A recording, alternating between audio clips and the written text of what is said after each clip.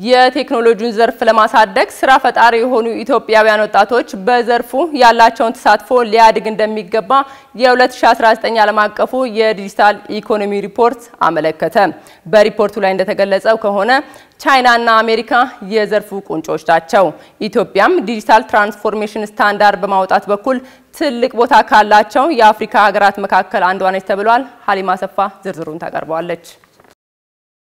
ዲጂታል ኢኮኖሚ አዲስ ቴክኖሎጂ ነው። ቴክኖሎጂው በማደግ ላይ ላሉ ሀገሮች በተለይ ደግሞ ለአፍሪካ ያለውን ጠቀሜታ በሚመለከት ጽሑፍ ቀርቧል። የ2019 የዓለም ዲጂታል ኢኮኖሚ ሪፖርት እንደሚያሳየውም ከሆነ ቻይናና አሜሪካ ግንባር ቀደም ተጠቃሚዎች ናቸው። ኢትዮጵያ በመጪው 10 ዓመታት ውስጥ አሉ ከሚባሉ የአፍሪካ ሀገሮች ውስጥ አይሲቲ ሀብ ለመፍጠር ማሰቧን የገለጹት በኢትዮጵያ ኢንቨስትመንት ኮሚሽን ዋና አማካሪ የሆኑት ዶክተር ታፈረ ተስፋቸው ናቸው።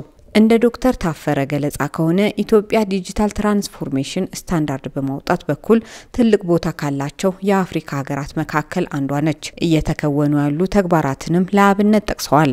ኢንፎርሜሽን ኮሙኒኬሽን ቴክኖሎጂ and ዲጂታል ኢኮኖሚ የሚኒስትሪ ኦፍ ኢኖቬሽን and ቴክኖሎጂም አዲስ የሳይንስና ቴክኖሎጂ ኢኖቬሽን ፖሊሲ ያወጣ ነው።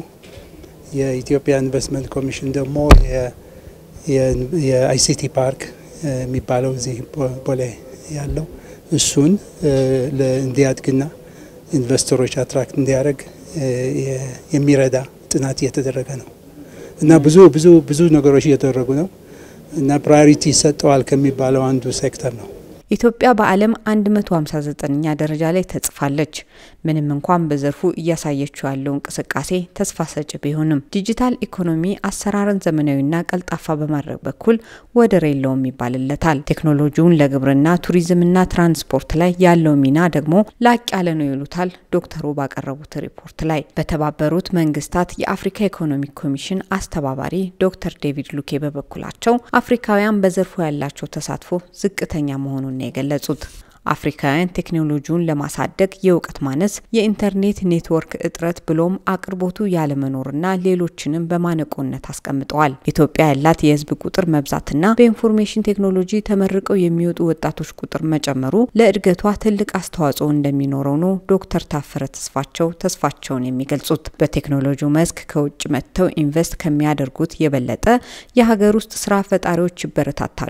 ይህ መሆኑ ደግሞ በዘርፉ የሚደረገው እንቅስቃሴ ለማስቀጠል ያስችላል ነው ያሉት። በአሁኑ ወቅት በኢትዮጵያ በዘርፉ የተሰማሩ የውጭና የሀገር ውስጥ 200 የሚደርሱ ድርጅቶች ቢኖሩም ጥሩ መራመድ የቻሉት ግን 20 ብቻ ናቸው።